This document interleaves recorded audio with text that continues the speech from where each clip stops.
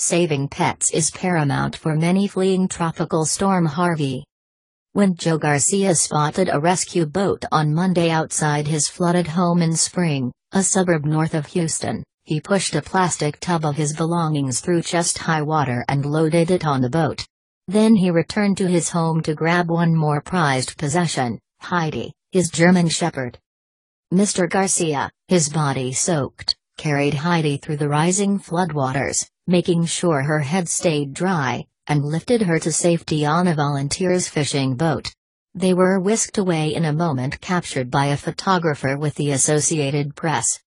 Over the past several days, Tropical Storm Harvey has unleashed breathtaking amounts of rain in the Houston area, paralyzing the region and transforming streets into fast-moving rivers. Thousands of people have been displaced, with many still waiting to be rescued. When people are plucked to safety, they often take with them the clothes on their backs and the few possessions they can carry. For many people, that includes taking their pets, hoisting them onto boats and into high-water vehicles before riding together to dry ground. But that is not always the case. Many pets have been left behind, abandoned in homes, chained to trees and left for strangers and animal shelters to round up and rescue. And some animals such as cattle were simply too big to move before Harvey arrived.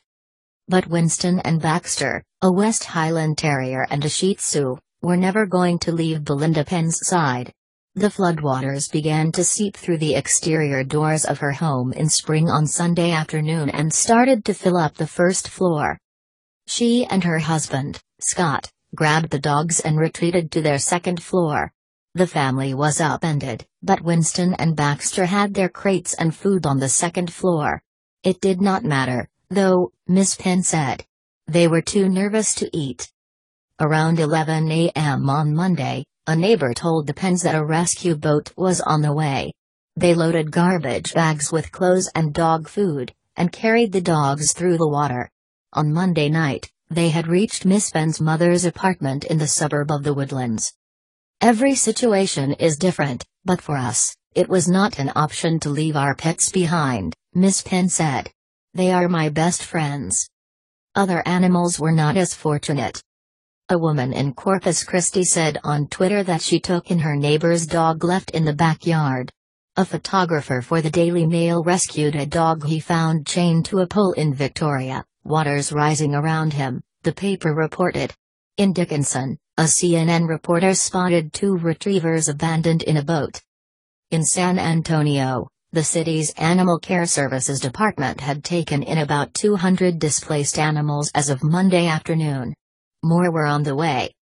Rescued dogs were being held in rows of cages in an air-conditioned warehouse east of downtown San Antonio. Cats, for their own peace of mind, were taken to a separate location. Our commitment is for as long as it takes and as long as the nation needs our help, Heber Lefgren, the department's director, said in an interview. Some animals already in the shelter's care before the storm were expected to be flown to animal centers in other states to make room for displaced pets from Harvey. On Tuesday morning, the first flight full of dogs and cats is scheduled to depart San Antonio for New Jersey. On Wednesday, a flight will head to Seattle. There's a likelihood that this could go on for weeks, because as the waters recede, they are going to be finding more and more pets that are displaced, said Kim Alba, a director at the Humane Society of the United States, which was organizing the flights. Pets were also helping rescuers track down people who were stuck in their homes. Marty Langton and another firefighter in Houston were driving people to rescue in a boat in southwestern Houston when he spotted two dogs on a roof. Something didn't sit right, Mr. Langton said, describing why it caught his attention. The firefighters, their boat already crowded as they ran rescues, pulled closer to the home and soon saw a message on the glass of the front door, "Help." We backed up the boat. The water was almost halfway to 3/4 of the way up the house. We busted the window, tried to call for somebody, and the homeowner was in the garage, said Mr. Langton, the president of the Houston Professional Firefighters Association.